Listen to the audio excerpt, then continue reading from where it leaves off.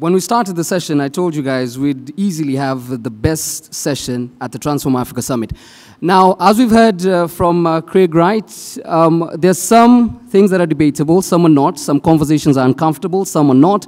But a good friend once told me, if you want to have a comfortable story, read a storybook. So this is not the place. We'll have the uncomfortable conversations that most people are not willing to have. Let's get straight into it. We'll try as much as possible, and I urge all the panelists to be as respectful of each other's opinion as possible. Let's have a voice that moves. Alternative thought is welcome, but please, a voice that gives more solution than battling against each other, so that the general public can also get as much out of this conversation as possible. So let's get things started. I'll just reiterate what was mentioned at the top of the session. The idea of an African currency was first proposed a long time ago, at the same time as the idea of a united Africa. 1 century later, this conversation resurfaces, mainly by the fact that we've now engaged on a one trade area, an Africa free trade area, that we're still wondering how exactly we're going to trade at, with the least amount of hindrance possible. So just that as the basis, I'll go and sit down, and then we'll just hear from each of the panelists where we are with adoption and uptake, and what they think should be the next step. For some of the different panelists, we'll ask a different conversation because they've already answered it in their openings. Enjoy.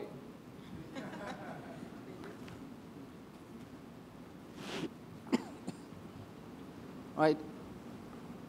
So I'll start off possibly here, being the host. So we saw a post recently about blockchain and what Rwanda was trying to do to incorporate blockchain maybe into land solutions. But we're trying to move from that to the transaction bits, which is Bitcoin. Before we get into that, we'd like to understand, as Rwanda has made strides on the same, we've had a conversation with the central bank governor, the Minister of Finance, and they said the room is open for negotiation for players to come, at least with the regulator involved, to adopt some of these new age technologies. Where are we as the regulator in terms of the conversation on Bitcoin or cryptocurrencies? I really need to make sure all the panelists are on the same page, because we might get lost in translation. Where are we with the adoption or conversation on cryptocurrencies? I think as Rwanda, are you asking a question as Rwanda or yes, as generally Rwanda. As Rwanda? As Rwanda, we welcome the technology DLT because it stands opportunities to transform financial services, just like mobile technology has been leveraged to improve digital payments and so on and so forth. However, we are saying we have to first of all understand what are the risks and what are those opportunities, make our communities appreciate what this new technology is and the cryptocurrency that is really built on that technology is. We know that so far there is that anonymity around the same currencies, that we have to be aware of the risks from the anti-money laundering and the combating financing terrorism. We have to look at how do you protect the consumer if there is that anonymity behind who is the issuer of this currency. Should you have a problem, what does happen?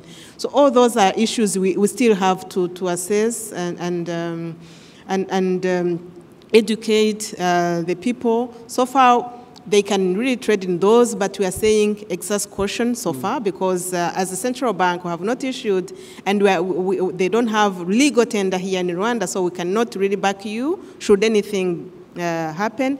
But we know that as digital evolution really is here to stay, more better things are yet to come, and we don't want really to miss the train.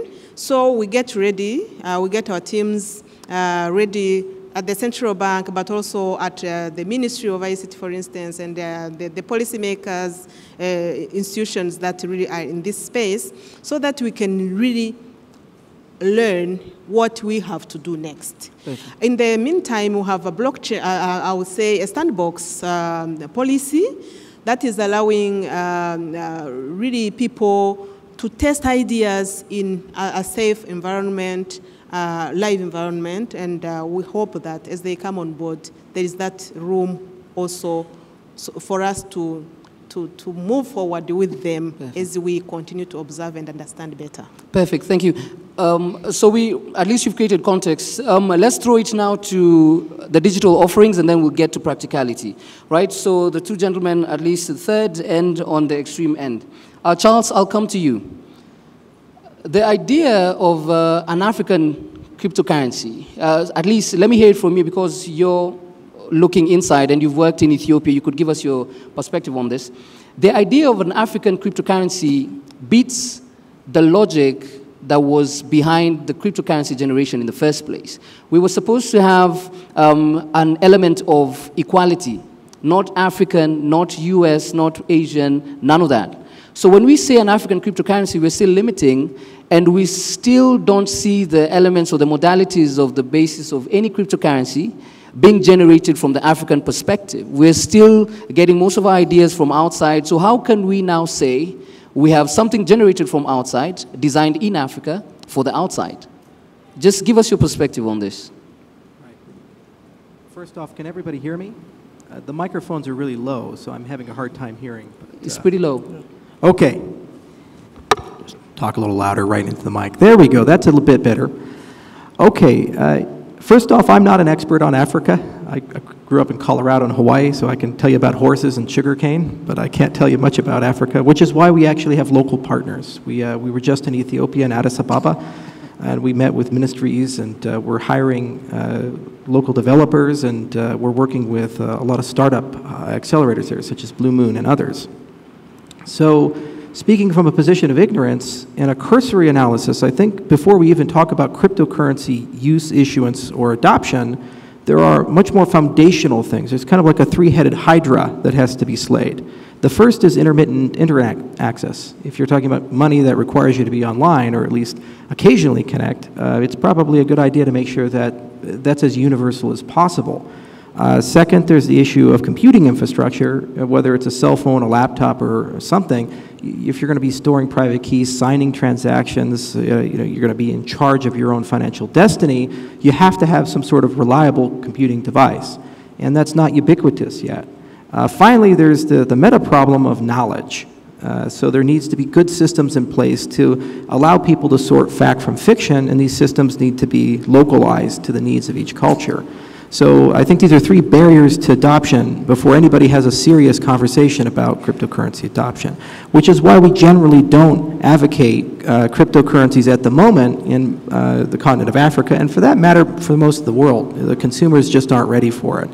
However, on the enterprise side, we feel that there's tremendous opportunity. Things like voting systems, property ledgers, business registries, these types of things are obvious problems for a lot of countries, and they have a mandate to solve them.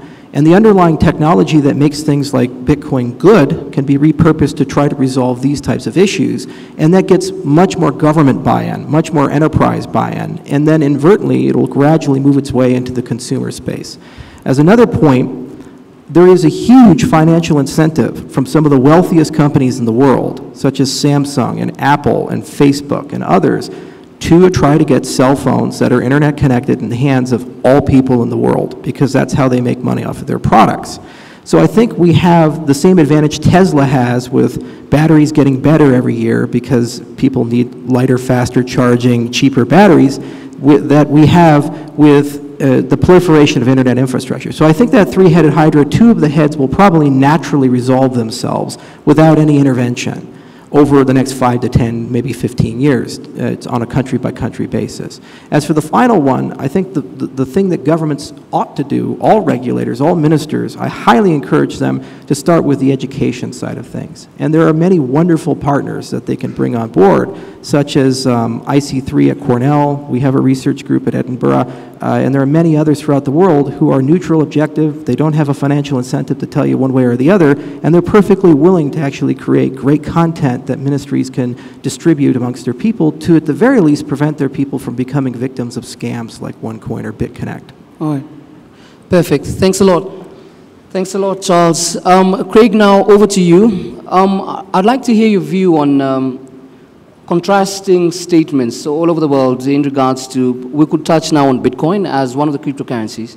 So on one hand, we had JP Morgan, Jamie Dimon, say Bitcoin is a fraud. On the other hand, we had Goldman Sachs and Barclays as early as this week at cryptocurrency trading desks with, of course, Bitcoin as one of its major indices. On the other hand, we have Bitcoin surfacing all over everyone's conversation in Africa, but we're also seeing people say that Bitcoin, originally meant as a peer-to-peer electronic cash system, is not the best for emerging markets because the rate of transaction and the fees that come with it might not suffice what we are used to on the continent. So we need to hear what... I know you're not so keen on awareness, that everyone just learns as they go, but we'd love to know what your journey has been trying to get us on board. So basically, all these things are out there by people who love to tell you what can't be done.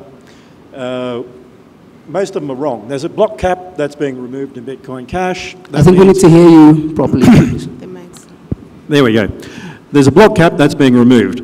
The electricity use, etc., is all to do with number of transactions per block. We remove that. We're funding a Terra project, which is a terabyte block. That then gets us to 50 transactions per day per person on Earth, and we'll keep going further than that. Now, the reality is you don't need internet. There are ways of sending Bitcoin via SMS. In fact, there are other ways. Using a number of technologies we'll be talking about in the next week at CoinGeek and things like that, we could even have one-time mnemonics. So people could securely go to someone else who has an SMS phone and transfer Bitcoin. And then it goes between their mnemonics. Now, the reality is people say, well, this is bad, this is terrible, all the rest. JP Morgan said that before they went on a massive buying spree. After they said it, there was a 20–25% dip, and JP Morgan bought it. So yay. Tell everyone how bad it is, wait for it to crash, and then make profit. Who's defrauding who? Then we have Warren Buffett, the guy who had to be bailed out in TARP because if he didn't receive money from Obama, he would have been bankrupt, who's now rich again because he received government handouts. Who has never invested in the internet because he thought that was a scam. We have a few Nobel Prize winning economists who said the internet is worth less than fax machines, telling us how this won't be of value. Now, the reality is, it's not about all these silly schemes and whatever else, about CryptoKitties or anything like that. And in the coming years, we're going to show you just how much you can do on a system like Bitcoin. In fact, on Bitcoin. Not because people tell you it can't be, not because I want to raise money or do some ICO or do a pre-dump or anything like that, not because I want your investment. That simple. Because if we enable people to trade one-to-one, individual to individual, that is where the world changes. Not because we want a whole lot of people to follow and have dictated what happens, not because of old ideas. And US dollars, not legal tender, not in this country. Legal tender means something that you have to take by law. That's all that actually means. I've got a law degree. I'm doing my Doctor of Law at the moment in the UK. And I can tell you quite simply, legal tender means mandated. It means you have to take it. It doesn't mean you don't have to take it. It means you can take other things. And if people have value that they can use, that they will use something more, they will. That's why people here take US dollars. That's why they take pounds. That's why people actually smiled at me and actually preferred some of them, because you can say what you want and you might not like that, but if you can trust the foreign currency because it goes up more, great. And over time, people are going to see this in crypto, not because of the we can't trust it or whatever else, but because they can trade it more and more liquid, more globally. If you can trade from here with people in Texas, if you can do direct contracts that are secure, where you don't need to worry about trust issues anymore, where the money is only released on receipt, that changes things. That's where money's going. Not direct trade the way we have now, but full smart contracts that are simple. That's why we're starting to release SDKs, not to sell, but giving them away. All right. So thank you. Thanks a lot, Craig. So we've had that perspective. Of course, we'll get a lot more. And I have a sense that there's a lot of technical terms, and we just need to get back to the basics. How do you get a Bitcoin? How do you mine it? How do you transact it? What's the applicability on the African scheme of things? Because, I mean, you've engaged, according to sources, since 2009, since it was founded, but a lot of people are just encountering it, some in the room and some possibly just the last couple of days or weeks. So which brings us now to the issue on practicality and how it's applied. Tunde, you'll allow me to come to you. You've mentioned that as Stellar, of course, it's an open source network, letting anyone build low-cost financial products for the community. But this has been designed outside the African continent, right? So when you're trying to look at designing solutions for Africa, first off, where are the low-hanging fruits? Where should we look at these cryptocurrencies targeting first? And how can the general public now tap into that as quickly and as practically or realistically as possible? Hello? Hello, can you hear me? Thank you for the question. Oh, I'm not sure. Sorry. Thank you for the question. You're correct. Stellar is open source, and obviously we're a San Francisco-based company. But the platform allows you to actually build things on it. You can have your own tokens on the platform. So it allows you to actually customize things. Now, in terms of low-hanging fruits, I would say that payments is definitely a low-hanging fruit. If you look at the stats in terms of intra-Africa trade, it's about 13%, right? Africa is trading more with outside of Africa than within Africa, right? And in terms of what we should do, in terms of unity, there needs to be more trade within Africa. There needs to be a way in which I can pay somebody in Angola. There needs to be a way in which I can pay somebody in Liberia easily, right? So I would share an experience with you. I was in Kenya recently, and I was... Please speak a bit closer to the mic, especially since you mentioned Kenya. Sorry? A bit closer to the mic? Yeah. So we can hear you clearly. Maybe I'll just hold it. I think this is better. Yeah, so I was going to share an experience with you. So I was in Kenya recently, and I was in an Uber. So the Uber guy dropped me, and I paid him in cash, but he didn't have change. So he looked at me and said, "Do you have M-Pesa? Can I M-Pesa it to you?" And I was like, "No, I don't live in Kenya. I don't have anything to do with M-Pesa."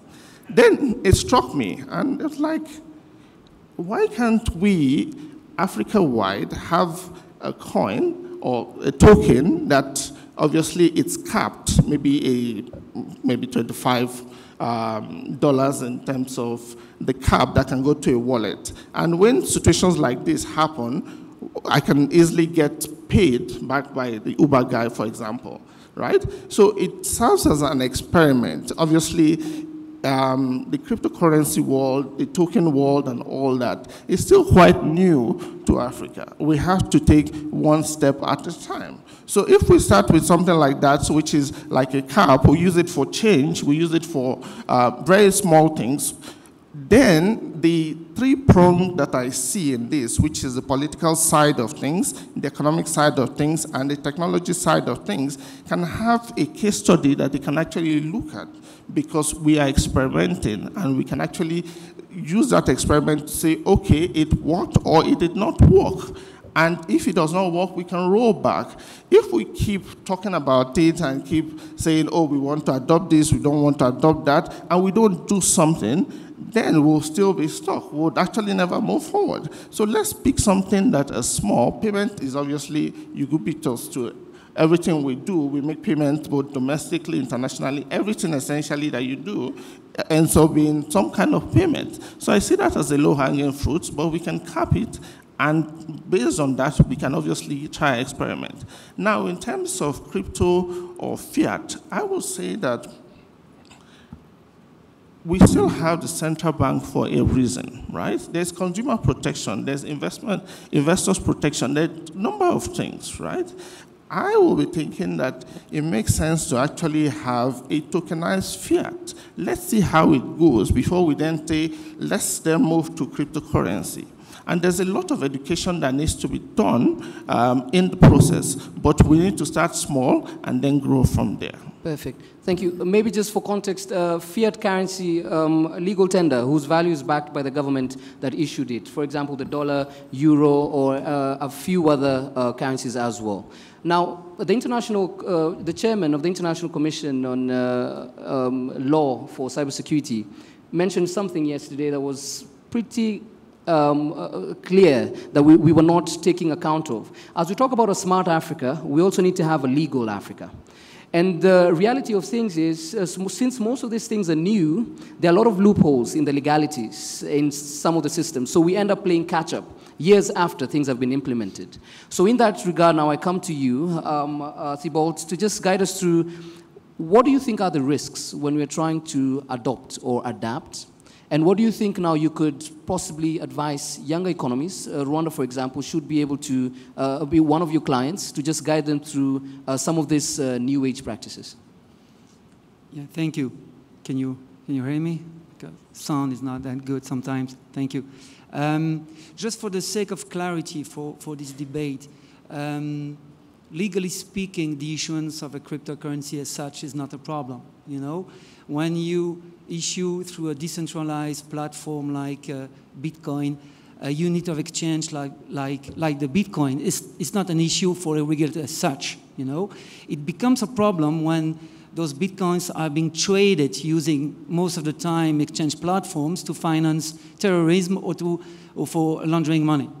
And that's the priority number one for a regulator. Absolutely priority number one is to regulate exchange platforms, as long as they are centralized themselves, because that's an apparent paradox in the blockchain environment, is that blockchain is decentralized, but the places where you trade afterwards the generated Bitcoins by the platform are centralized.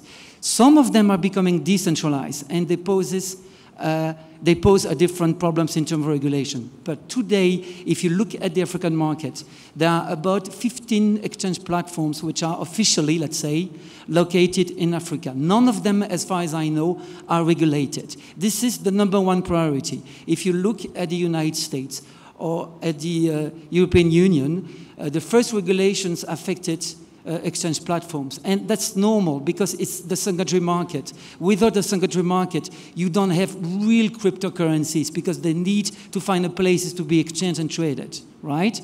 And as long as those exchanges are centralized themselves, because they are just websites operated by companies making profits on the trades themselves, they can be regulated. It's possible to regulate them, but you need laws for them. And in most countries, we don't have the necessary legislation to say those guys are like banks or they're like financial institutions and they're subject to AML, KYC AML, the obligation to verify the identity of the customers using the platform. In most countries, it doesn't exist. If you don't create that environment, legislative environment, you will continue to evolve in a situation where we will have a lot of distrust in cryptocurrencies, because you say, okay, around there are places where you can trade cryptocurrencies between anonymous people, maybe they will finance terrorists. It doesn't work like this. You need regulation for this. Right. The second priority is the so-called ICOs, which are not secondary market, they are primary market. And this is also a priority for the African continent. You have more and more startups in Africa. They are being financed or trying to be financed by issuing their own tokens, right? So it's like their own cryptocurrencies. Most of the time they use either Stellar, by the way, or the Ethereum platform using a specific token. And so they issue tokens. They are not issuing shares like in any ordinary IPOs, let's say. They're issuing tokens. In exchange, they accept for selling those tokens either Bitcoins, Ethers most of the time, or just fiat, the famous fiat currencies like local currencies. Those ICO issuers are not regulated either. And again, you can have some problems in terms of AML or money laundering schemes, etc., or just disclosing information for the investors. Right. You are buying tokens. What are those tokens? What kind of rights will you get from those tokens? Why can you sell them if there's a promise for a secondary market? Where? What platforms? Under what legislations, right? Mm. And you have more and more countries, and many in Europe. Europe is trying to find a balanced approach for crypto regulations, and you have no new legislation coming up. It's very important as well to have a clear framework for this. Mm. And my last point is the second problem for states or regulators when you talk about cryptocurrencies, apart from money laundering and financial terrorism, is a new competitor for your national currencies. It's not necessarily good perception by the banks or the central banks. So if something new, which is completely apart from the financial system, they cannot control, right? And so when you talk about a single cryptocurrency in Africa, you have first to break down the questions into different options. Mm. First, to understand the debate. First option is, okay, we have Bitcoin out there, which seems to become a universal currency. Is it the right currency for whole continent?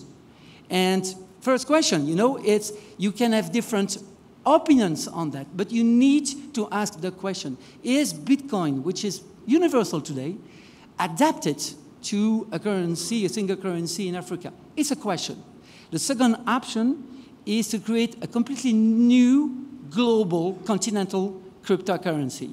Okay, why? For reducing transaction costs between African countries, maybe like the crypto ruble. That's the objective of the crypto ruble, reducing transaction costs between countries, right? Third option is you don't create a new currency. You don't use Bitcoin, but you tokenize existing national currencies. Why? There are advantages. Why? You reduce costs, you make it more transparent, more efficient maybe, but this is the third option. Right. The fourth option, which is never mentioned, is to phase out that evolution in a more reasonable way, might be to do something different. Would be to not tokenize the national currency as a start in the very beginning, because here it's also about educating people and states about cryptocurrency. Maybe it's too harsh, right, too rapid to do so. Right. Another solution could be to tokenize state entity commercial debts into tokens. Perfect. Right? So, and that's more reasonable approach. It's just a personal opinion, and there are some projects out there. Right. So we saw some of the panelists towards the end shake their head when you asked one of the questions there. You wanted to counter with something. Okay. US dollars and euros fund terrorism and trade, and they also fund drugs. They fund 99.98% of the world markets in those. Bitcoin used to be used for those until the feds busted people. Now, very few people use anything with Bitcoin for the simple fact you have a digital signature. After Silk Road, the Americans went through all the logs and they arrested hundreds of people because there were signed evidence trails. If you digitally sign something, that's all they need to go to court with. Drug sale, done. Drug sale, done. Drug sale, done. No one uses it in their right mind anymore for that because it is a stupid thing to do. You are signing, I bought drugs, here's my receipt. That's why they don't do it now. So if you want to do a criminal activity and sign something saying, I'm breaking the law, use Bitcoin. Now, next part. I don't want an equal Africa. Equality, the way you're talking about, is called socialism. Socialism is screwed up and never works. I want a competitive Africa. I want countries that compete the hell out of each other here and through the rest, people competing, because that's what naturally happens. People don't want to be equal. People don't want to be equal because the only equal is the lowest common denominator. There is one form of equality in the world, and it's called equally poor. I don't want a poor Africa. I want to see people work their way out of things by trading with the West and basically taking Western money so that they can do better themselves.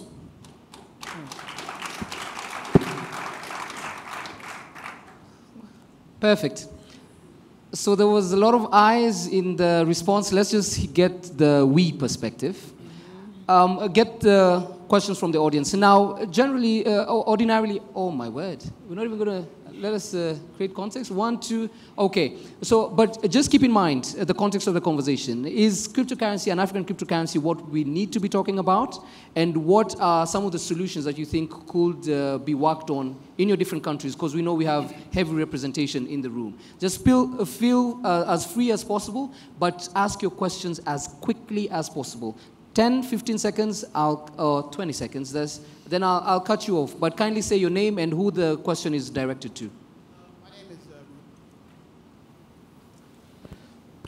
Hello? My name is Rugigana, and I work in the crypto space as well. And one thing that wasn't discussed here is in America and other places, they're chasing cryptocurrency companies out. And other countries like Estonia, Malta, Lithuania have small countries without resources are bringing companies in. And I want to know from the panel, what do they think about maybe Rwanda or other countries, how they could attract cryptocurrency companies and bring talent here, and then that way maybe it diffused down by bringing the smart people, bringing the energy, and getting some of those exchanges that bring tax dollars to the country. Is that a viable option as opposed to, I kind of see that as maybe the way to bring cryptocurrency here. But I don't know your thoughts. So I have a little bit of experience in this topic on the European side. When we formed Ethereum, we entered Switzerland. And at the time, Switzerland had no crypto. Can you guys hear me now? There we go. Okay, sorry about that. So I have a little bit of experience in this topic because when we formed Ethereum, we entered Switzerland as our HQ. And at the time, Switzerland had absolutely no cryptocurrency infrastructure. You talk to the Swiss and you ask them, have you heard of Bitcoin? And they say, oh, just what we've read in the papers. And it usually wasn't a positive impression. And just 4 years later, they're actually one of the most progressive governments in the world. They have notions of security and utility tokens. You could pay some fees in Bitcoin, buy train tickets with it. And there's a very strong cryptocurrency industry there. Well, why was that? Well, it's because the government was more than willing to have a dialogue with people in the cryptocurrency industry. The professional services were willing to engage with them, such as accountants and lawyers. And for a time, banking services were, I wouldn't say easy to get, but they were easier than, let's say, the United States. So Rwanda has the luxury of being like Switzerland in that it's small enough and agile enough that it certainly can create an incredibly friendly sandbox. But one caveat to this that all people who wish to participate in the cryptocurrency space are learning, from Isle of Man to others, is we live in a global marketplace. So even if you create locally a very safe harbor for businesses to operate, if those businesses are conducting global business, selling to US customers, European customers, Chinese customers, unfortunately they're still under US regulations and EU regulations and so forth. And they might not even be aware of that. For example, if you were to set up a company here in Rwanda and start an ICO and sell into the United States, you could be inadvertently breaking US securities laws. So that's the great challenge, is that it's not just like it used to be. Like if you're in manufacturing or something and you say, oh, it's a great harbor for us to set up a hub and you'll pay low taxes and you get great cheap labor. Instead, it's a situation where no matter what the local government does, they're just one voice and a broader collection of voices. And so there does need to be some internationalization in the conversation about how these pieces fit together. I would Thanks, just- Charles. Yeah? Can I You add want to say something? something? Right. And then maybe Dr. Monique as well, maybe what the prospects are to try and bring in some of these investments into the country. Right? Can I add something? Yeah. Yes. Yes, that's a very important point. Just bouncing back with what just you said, is that the United States and China are adopting an approach which is not very liberal towards crypto and ICOs. You don't say. And the European Union in that respect is, let's say, I'm European myself, so but more reasonable approach, and could be a source of inspiration for the African continent. And there are new legislations coming up in Europe about crypto spheres, ICOs, exchanges, which are, I think, balanced and not, that won't stifle innovation and at the same time bringing the level of protection that everybody needs, and in terms, notably, of anti-money laundering, etc. And the big difference, just to sum it up, the big difference between US and in Europe is that every time you issue a token in the US, I put it very simply. Every time you issue a token in the United States, you're going to be seen as issuing a security. So very simply said, very simply said. It's more or less exactly the opposite way in Europe. And when you issue a token, and the so-called utility token, meaning that the token you are selling to your investors are not generating as such profits or dividends based on the business of the issuer, but just the ability to consume a service that will be offered after the ICO and financed by the ICO proceeds, all right? And UT tokens are not securities in European Union, and that's valid for the entire zone of European Union. But at the same time, there are legislations we are coming up to protect investors. So it's not an IPO, it's something else that will be regulated, like in Malta, like in Switzerland, like in France, like in Estonia, and soon at European level. And so that approach, which is more liberal, but reasonable and protecting consumers at the same time, which is European Union approach, I think it's a good source of inspiration for Africa. Perfect. Law is law, code is evidence. There is no country on earth that doesn't regulate already. Bitcoin is money. It is always regulated. The argument that is total BS that people want to tell you is it's crypto, so it doesn't need to be specially treated. That they can go around and break the law, not pay taxes, not be regulated, issue securities and say that they're special. Guess what? Law is law. Full stop. Let me tell you something, Craig. The issue with that sentiment, though, is that different countries in Africa are struggling with how to categorize it. If you categorize cryptocurrency as an asset, you can't tax it as such. If you categorize it as a currency, you can. So that's where we are not on the same page. And you need to be very wary of how we are working on it within our different borders. It's very simple. It is a currency. Right. It's not a currency, it's a commodity. Can I chip in? Yes, please. It makes Yes. terrible currency. It's as volatile as the Venezuelan money.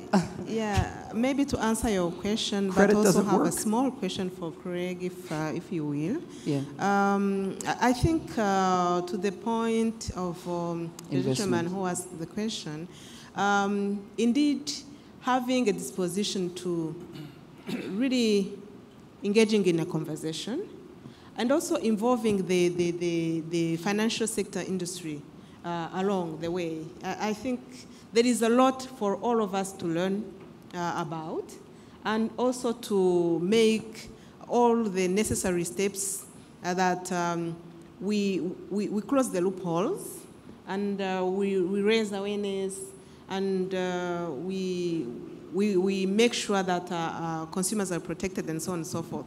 So really that is the way to go as far as I'm concerned.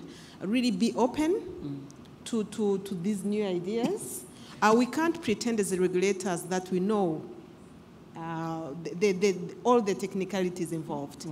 And having that flexibility as a regulator and really making sure you don't kill that good or potentially good thing before it even happens. I think that's the responsibility we hold. And as Rwanda is concerned, we are ready for that, and we hope that the discussion is going to be shorter than this one. No. I'll say take shorter time and not really drag on things. Right. Drag on. Perfect. Yeah. The small question for Greg is: yes, we are talking of cryptocurrencies. Let's here really focus on the currency thing there in the cryptocurrency. Just maybe to educate me, because this is the opportunity I'm having to sit next to you, the really expert person in this. We know that money, it's really backed by the real economy. It's production, because if you don't then make sure that equilibrium is held, then either you stand to have a hyperinflation or inflation, moderate, or a deflation. So in this context of cryptocurrency, so what is the backing of that? I'm talking now from the monetary policy point of view, and price stability and financial stability. Yeah, just if you could educate me more. It's backed the same as any other currency, trust. At the end of the day, the US, people trust that the bills will be paid. The US dollar is paid by basically treasury bonds being repaid by taxes. People trust that the economy is strong enough that in 10 years' time, those treasury bonds will be repaid. They trust. That's the same with cryptocurrency. They trust someone else will take it in exchange for goods and services. Right now, it is very speculative. It is at a stage where most people don't use it as payment systems, where it's really a day trader, jobber type environment where people try and flip it for a little bit more money rather than using it as money. It's a speculative asset. That will change. Now, I'm going to say something that most people in crypto hate. Central banks don't go away because of even Bitcoin. Nothing. I'm not a Keynesian, but I can actually create a Keynesian monetary policy using Bitcoin. In 1880 to 1890, there was a solid gold-backed pound. It was the strongest currency in the world at that point, and the British had their strongest growth ever. Over 12% per annum in a major country that was the centre of basically the known world. Like it or not, that was Britain. They had the biggest navy, the biggest everything. They had a gold-backed pound that wasn't a gold exchange standard. It was a true gold currency. Now, the thing is, they had a central bank. So you can't tell me that you can't have a pegged currency and have a central bank. You can. Back before neo-Keynesian sort of ideas and all the silliness that tries to explain it, Keynes actually said that governments in the good times save money. In the bad times, they spend to stimulate the economy. Why does that change? If you have Bitcoin, the government could basically save in the good times, actually build up reserves, show people that the reserves are there because it's transparent and open. Then in the bad times, when things actually do happen, because economies are cyclic, like it or not just because of banks, but because of disruption in technology. In those bad times, then you spend and you try and release things to the economy. So it doesn't change any of this. You keep getting all these developers who have no idea of economics telling you Coder's law, which is total BS. You have them tell you that it will change money and banks won't exist. Wrong. You keep saying that it matters that governments can do whatever else and inflate. Governments want to control their monetary policy, and they should, but at the same time it should be transparent. So the simple answer to you is, you can actually build a crypto-based economy. You can back it, you can peg it, and you can even have something that people can trade internationally. The gold standard worked before it was the gold exchange standard because British, Americans, French, anyone knew the value of exchange. Anyone here who's gone into Forex trading or actually engaged in international trade knows that they have to start doing things like hedging contracts. They have to pay the difference between their local currency and the foreign currency. They have to actually pre-do these things, and there's an aspect of risk. Risk stops trade. Monetary risk stops trade. Right. You want to be able to trade, and if you can back it with something, you have a benefit. Right. Thanks a lot. Right. I think we'll take 3 questions, and then we'll let them answer. So where's the whoever is closest to the microphone? Sides. So one here, one there. Hi, everybody. My name is Tanordja. I'm from Senegal. I'm an entrepreneur from Senegal. I just wanted to ask a question about volatility, because when we talk about Bitcoin and some other cryptocurrencies, we know that there are very volatile money. Back to a couple of months ago, one Bitcoin was worth $20,000. Now it's $8,000, something like that. So how can we deal with this volatility in order to use cryptocurrency in a massive scale? Right. It's been touched on just a bit, but hopefully he'll expand. Just hold on one sec, please. Let's get as many as possible. That one will be answered. Thank you. Yes? Yes. My name is Andy Letwaile from Johannesburg. This should not sound like we are in an exchange, currency exchange session. The reality on the ground is that currency is an exchange of value. And we know that the majority of population of people in Africa don't have value to exchange. So if you have value to exchange and you're worried about trading with someone in dollars, then the fees and the decentralization make sense. What I would like to ask is, how do we use this opportunity for the majority of poor Africans that don't have access to quality education, don't have access to quality health, don't have a means of accessing technology, live in rural bases, have to survive every day just to put food on the table? How do we use this opportunity to rally and make a difference in them? Thank you. Perfect. Tunde, I guess that's yours. The next question? Hello? Okay. My name is Shegun, I work for Card Programs International, based in the UK. I think what I would like to hear from the panelists is really about the simplicity of blockchain or crypto. I think the average person finds it too complicated to get involved. And until they can get involved, there will be no adoption. And I think I second the motion about what the gentleman here said about how does that technology apply to the common man. And I think if we can make it simple, easy to understand. If I get a gentleman from the village now, it will take me literally 10 seconds to explain to him what the Rwandan francs is and how he can spend it. If I have to explain cryptocurrency to him, it's going to take me maybe a day, maybe 2 days, maybe 3. Because he needs technology behind it, he needs to understand what all the crypto keys mean, he needs to understand how to store it, how not to store it, how to exchange it.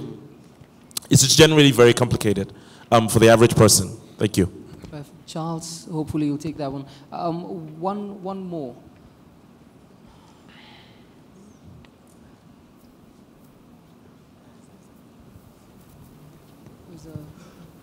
Excuse? Oh, okay. Yeah, thank you very much for the floor given to me. My name is Jean-Claude Rugubabuka, and I'm Rwandan. Thanks really for this discussion. Mine is really quick. Talking of cryptocurrencies, we probably need to see what kinds of cryptocurrencies should we adopt. I talk from experience. I have a group of students who are using a cryptocurrency called Steem, with a platform called Steemit. Steem? Yes. These people, they are getting, you can call it free money. It is against the things they post online. We have a community in Rwanda and in Uganda, and you know, as opposed to mining of Bitcoin, these people are posting their stories online and they get money. So let's maybe look at how nationally and on the continent we can get the platforms that work for us. Thank you. All right, thank you. 4. I think we'll take 5. There's, the microphone is closest to, as it comes in front. The last one, then we just answer the questions. Good afternoon, everyone. My name is Osama. I'm from Egypt. I have a quick question. If we consider Bitcoin to be a currency and we would be encouraging governments to save in good times, at what interest rates are we going to be applying in case of a use to try and manage inflation, for example? Thank you. Okay, my name is Linda. I'm a lawyer. I practice in Nairobi. My comment will be to governments, especially in terms of regulation. I think governments, especially African governments, spend too much time thinking about regulation rather than education. My advice, especially in terms of blockchain, will be that you will take this opportunity, for instance, and ask, for instance, Charles, and say, what commitment would you make in terms of educating maybe our citizens from Rwanda and Kenya to further this conversation and help developers, for instance, in Kenya, let them fund hackathons, for instance, find local solutions to problems that we already have. For instance, in medicine, how can blockchain further the conversation for medical records, for instance? How do you help it? In Kenya, the government spends so much time fighting M-Pesa, the central bank, for instance. They asked so many questions on M-Pesa, took them to court, and I think BitPesa had the same problems in Kenya as well. Please do not spend time fighting innovation. Spur up innovation. Let there be a space and a safe place. Don't ask about gold. Is it backed by any other thing? Give us the opportunity as young people to build, to experiment. We will make mistakes, but eventually we'll get there. I like the comment you made about a legal Africa. We have so many disintegrated laws, for instance, around intellectual property. I have to do something in South Africa, then I have to come and protect it in Kenya. Why can't you as government sit down and sort it out at the African Union and say, this is our policy and direction that will affect the whole of Africa, rather than spend the whole time thinking regulation rather than innovation? Thank you. Hear, hear. Thank you. Thank you very much. Right. All right.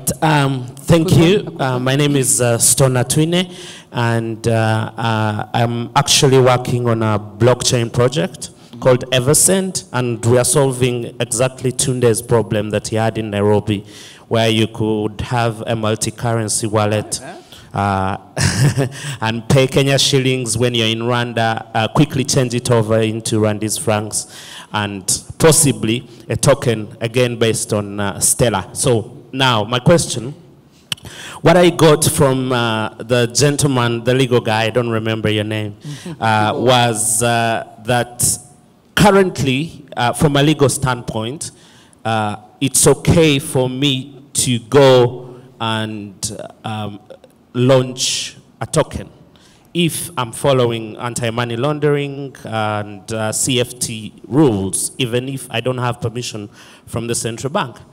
What's the position of the central bank? The question is directly to you. If today we launch a token that we sell to people in Kigali to solve a problem that is actually a serious problem, how would the central bank react? The reason I ask this question is because this is exactly what we're going to do.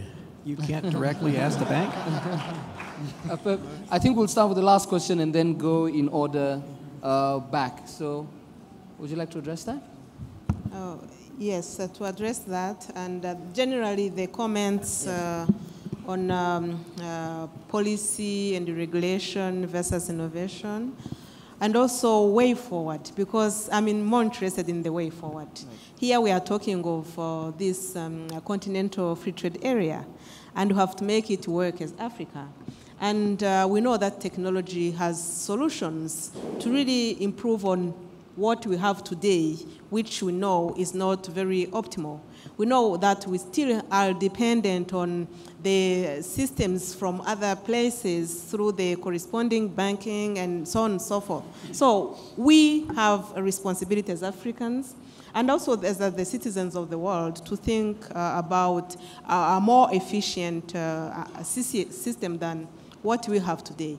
But still we have the responsibility of doing so in an orderly manner. That's why there are governments. It's it's like no one can just do anything they want without a framework. But the governments, I agree with the point that really stifling innovation is not the way to go for policymakers and governments. Really, partnership, for me, is very important because in the end of the day, when things fire back and some people lose money, then government is answerable to really protect the citizens. So that's why consumer education is important, so that they know. The gentleman was saying, I can't explain Bitcoin and cryptocurrency to a normal Rwandan. So if then I can't explain in simple terms, then why should I really, don't I have the responsibility to educate, to provide information, so that the person engages, like really there is no restrictions as to buying whatever cryptocurrencies here in Rwanda. You can issue them even tomorrow. What we are saying is, let's really expose knowledge to the Rwandan citizens so that they make choices. However, if you do like a pyramidal kind of scheme, that won't fly. Mm-hmm. Definitely that won't fly because the Minister of Trade is going to come after you. But if it's really something that is really for people to support their exchanges and so on and so forth, I think you are fine. So way forward, I wish we could really have had more insights, especially for the benefit of the policymakers. What are the institutions we should really be seeing, really to take this digital revolution forward? We are lucky to have our ministers of ICT here. Can we have a conversation with the central bankers, with the ICT ministers, the ministries of finance, with the, I don't know, ministries of trade? Really, I agree with the point that at the African Union level, we have really to do something that is coordinated and organized, because I don't see really the decentralization, which is really the key in these cryptocurrencies. If we have, say, 1,000 cryptocurrencies across Africa, are we going to solve the issue we are talking about here? I think we need some kind of synergies and convergence, which is really coordinated, and institutions that are on the African continent, we need to start engaging in this discussion. Right. At least as central bankers, we have started, but I know that there is a lot more to be done by other institutions. Yeah, but really that's what I think we have to do. And I would really welcome any insights as to what's next, what are the next things we should be doing at the African continent level if we are to really advance this agenda forward. Thank you. There was a question that was asked on simplicity, but so that we get that response, allow us to throw it to the Honorable Minister from Cameroon, the Minister of ICT, Libon Lilikeng, to just give us maybe what's happening within the states, within the borders. Honorable Minister, if you could just guide us through what exactly is happening on that end. Get a microphone, please. You had the...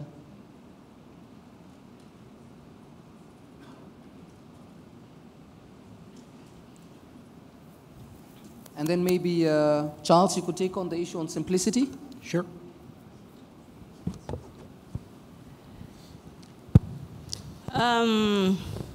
I'm also going to speak in French. What I can say is that, no, it's not French, it's English.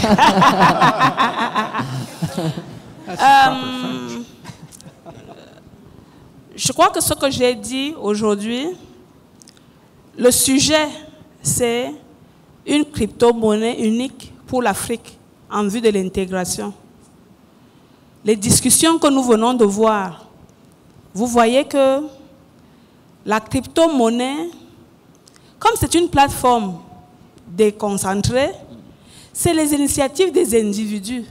Et c'est comme si on veut effacer le gouvernement pour que les consommateurs eux-mêmes soient maîtres des échanges.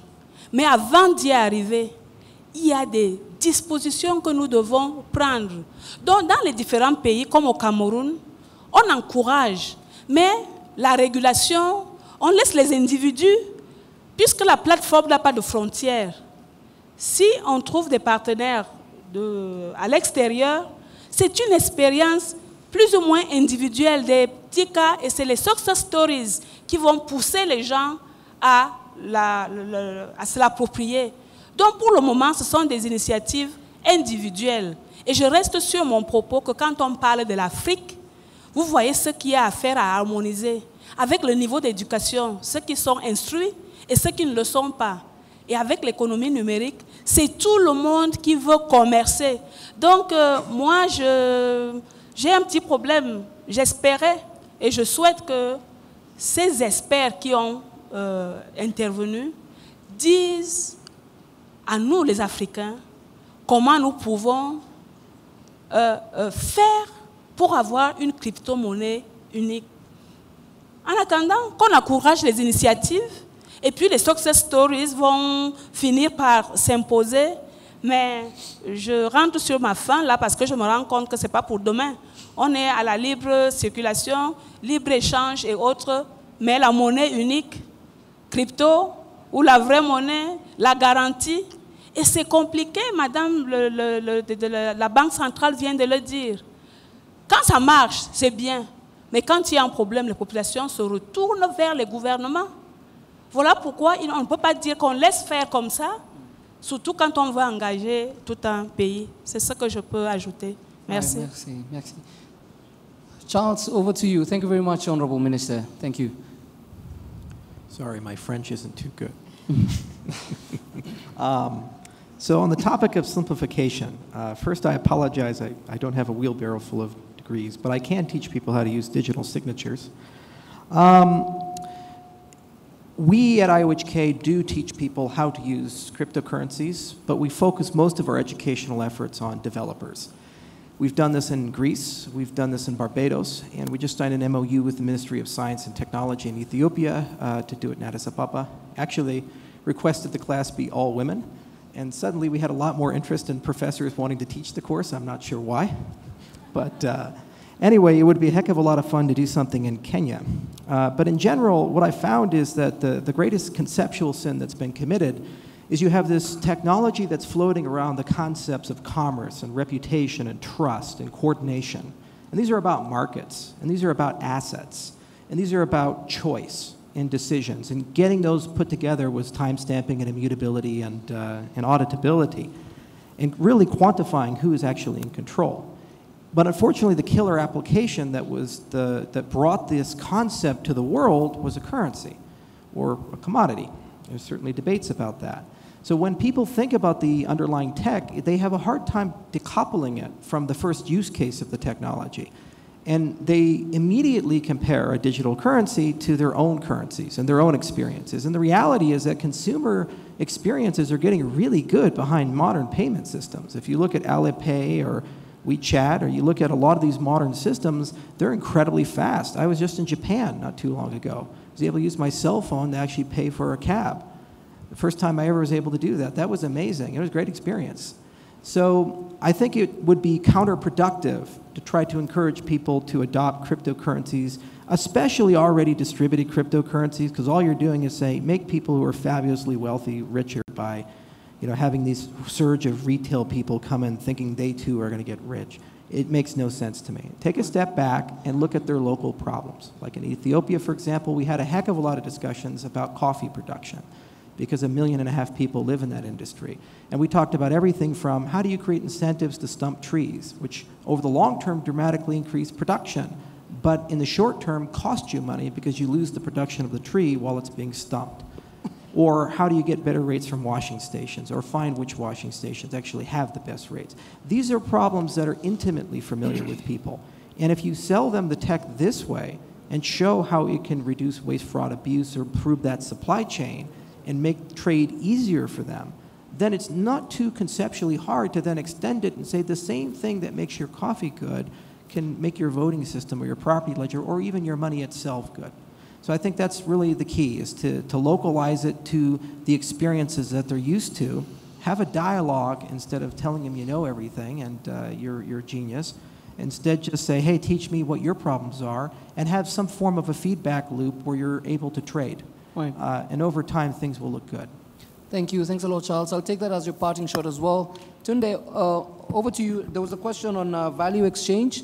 Maybe you could couple that with what kind of crypto. The gentleman at the back asked what kind of cryptos we should be looking at. Okay. And your parting shots. Yeah. So in terms of, you talked about someone that is local, how does he actually benefit from crypto? The way I see it is, there's a lot of conversation about, as an example, the engine of a car. You keep trying to explain the engine of a car. The best way to get you to appreciate something is take you in, first of all, create the car, take you in a ride in the car, then you start to appreciate it. So my point in saying that is this. For someone who is in the local community, if you bring a solution that addresses his needs and is based on crypto, blockchain, or whatever, he would obviously resonate with it. It's like M-Pesa in Kenya. You don't have to explain M-Pesa too much because it's solving problems for people there. So the key is, like Greg had, like Charles had said, is really knowing what the local problems are, creating a solution for that problem, and people will adopt it. And also engaging the local people because they know their country, they know their problems. You can't parachute a solution from outside and expect people to just accept it. So that's how I see it. It's get to the root of the issue. Right. Then education is obviously important, but education has its place because no matter how, like my example about the engine, no matter how much you explain an engine, it's better to show and then let them use. The second question you talked about is in terms of what crypto to adopt. I still am a firm believer that it should be a tokenized fiat. The reason why I say that is there's still need for control.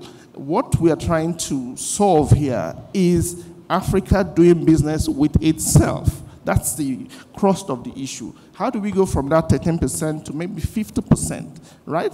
So if we have something that works for us within Africa, we strengthen ourselves, then we can then compete with the world. If you go and compete with the world right now, just as a small nation, you get slaughtered.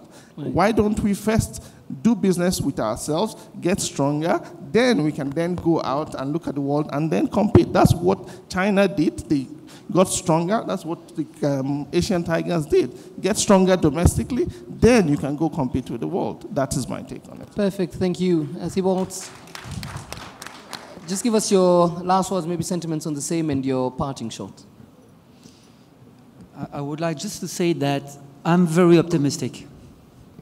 I'm very optimistic because if that whole thing works, it's going to work for everyone.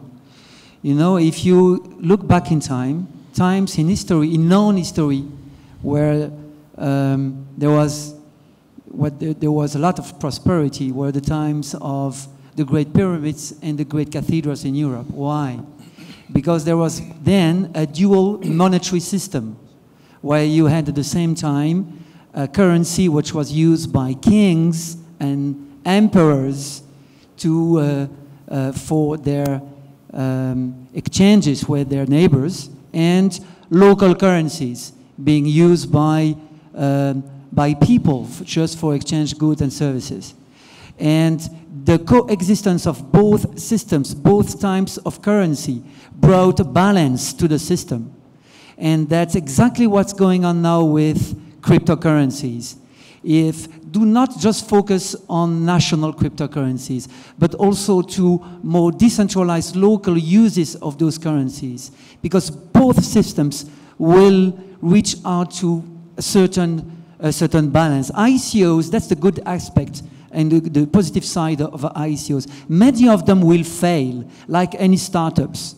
But the phenomenon of ICOs is meaningful, especially for Africa, because it brings new types of units of exchange in circular economies. And if you look at certain countries where local currencies, which are not national currencies, are being used, they brought prosperity to poor people, to very poor people. You know, when a florist doesn't have enough money to go to the restaurant. But if I can use cryptocurrency that will be accepted by the restaurant owner, automatically you increase the power of those people to purchase goods and services without having the need to get national currencies. It makes a huge difference. Right. So in that respect, I'm very optimistic. Thank you. Craig, there was a question on volatility, interest rates, managing inflation. Of course, you've touched on it, but just give us that and your parting shot. The simple word is derivatives. Like every other currency, you can hedge, you can set up options, you can do all these things, you can make smart contracts. And as for things like interest rate, well, there's nothing stopping that, but interest rate is taking a hammer to a patient who needs a scalpel. It's well known in the last 30 years of monetary policy that it's a terrible, terrible way of actually managing things, and even the American government don't really do that anymore. Now, where we're talking about things like trading in Africa, people don't trade in Africa because what is there to sell? The world wants your goods, but opening up to second layer development and actually having things that people want matters. This idea, rah, let's sell in Africa, sounds wonderful. I'll tell you it's BS, because quite frankly, Singapore, mosquito-filled swamp, started trading to the world. Big now. Japan, backwater nothing, traded to the world. Big now. England, a backwater bit of nothing, opened up trade to the world and became the global empire.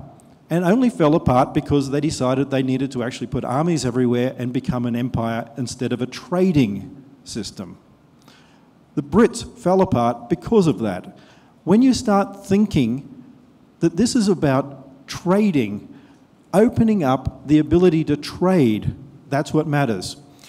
I sort of piss off a lot of people because I don't like people like Gandhi and whatever else. Gandhi came out and told the Indians how to be self-sufficient, basically taking their own country and saying that they could all do things inside, they could all do it in their region. He told people how they trade with a surplus with England and all the English give them is money. Guess what? Money allows you to buy goods and services.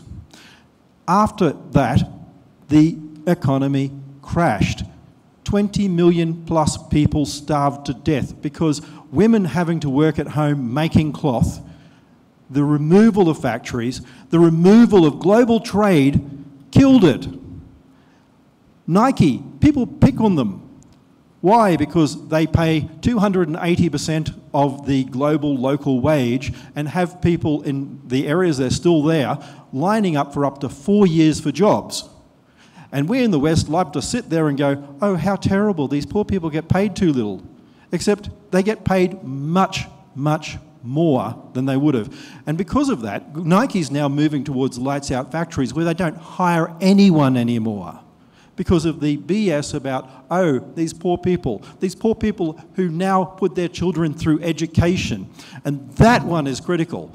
Not in all these silly degrees that we see out there right at the moment, so we can get an arts degree in, Harvard now has one in scatology. Right.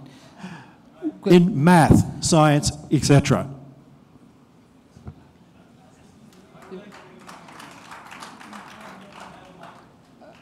A quick point? Yeah, Dr. Craig, I don't think you have any idea of what happened in the 19th century in India. So, please. Yeah. So, I don't believe you were alive then either. Yeah, just a minute. Right. I would imagine Mr. Gandhi was not an economist, but for you to tell that 20 million Indians died because they could have been paid more, etc., women were working, please. Okay, you don't have any clue. Actually, I've studied all of that. I could tell you the history of India, Nehru. I could tell you the change from when the different parts of the Dutch company came in, let's British, try whatever else. So, you don't have any clue, please. Hold on, of course not, because it's lovely to say socialism works. Is there any way to just lower the mics for everyone? Right. This could go on forever, and we told you at the beginning of the session. Right? It's okay? Are you going to give us your lunch, or we want to eat? So please, allow us to get the last word from the Deputy Governor, please, to just finalize this session. We have a lot. We could go on and on, but the session has to stop for the next one to continue. Kindly give us your parting shot. Yeah. Sorry? Yes? Hold on, please. That will get into another session. Hold on, please. I think we had agreed that we are going to respect each other on the panel, and we are going to stick to that, and it closed nicely. I'm glad we are having this conversation, and we are having it here in this very place where a few days back, our heads of state have really made history by signing the Continental Free Trade Area. And I hope we are going to really further this discussion. It shouldn't really die or be just the Transform Africa 2018 thing. So let's really create spaces for really continuing this conversation, because we are seeing that we still have some distance between different positions, but we all have an interest that some convergence be gained sooner than later. And as I kept saying, here in Rwanda, we are really ready for that. And we hope that we continue engaging this discussion at the continental level, so that at least we see clear on how we can be fast on really finding a solution for the Africa. And like the minister said, in the meantime, people will keep innovating, and as they innovate, and ideas will keep coming, and eventually some equilibrium will obtain. I think that's what I heard from general sentiment. Yes. Right, thank you. And we thank you for this opportunity. No, thank you very much. Please, just a warm round of applause to the panelists. Of course, the general sentiment is on a bit of structural change or behavioral change or awareness on the same. We have some underlying issues that need to be addressed before we get to full adoption of some of these ideas, let alone the cryptocurrencies themselves. So this conversation doesn't end here.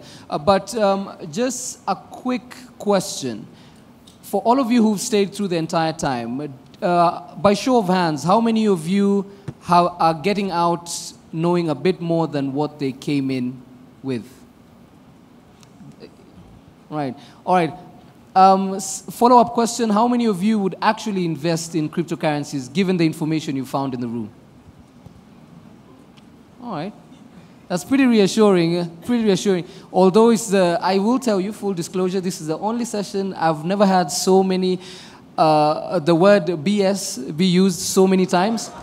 But I will tell you I told you at the beginning that we needed to have some uncomfortable conversations to have a comfortable future later. So hopefully we'll engage as we continue. So again, Dr. Monique Nsazabaganwa, Deputy Governor, BNR at the National Bank, the Central Bank of Rwanda. Craig Stephen Wright, Bitcoin expert. Of course, we'll leave the rest, otherwise we'll get into another conversation. Charles Hoskinson, CEO, IOHK at the extreme end. I've said the two of you together because you're the ones handling the digital offerings. Tunde Ladipo, VP for Partnerships at Stella. And of course, Thibault Verbies, partner, DS Advocates, telling us the legal perspective. And I've been your moderator for today, George Ndirango. Please feel free to engage them as soon as they leave.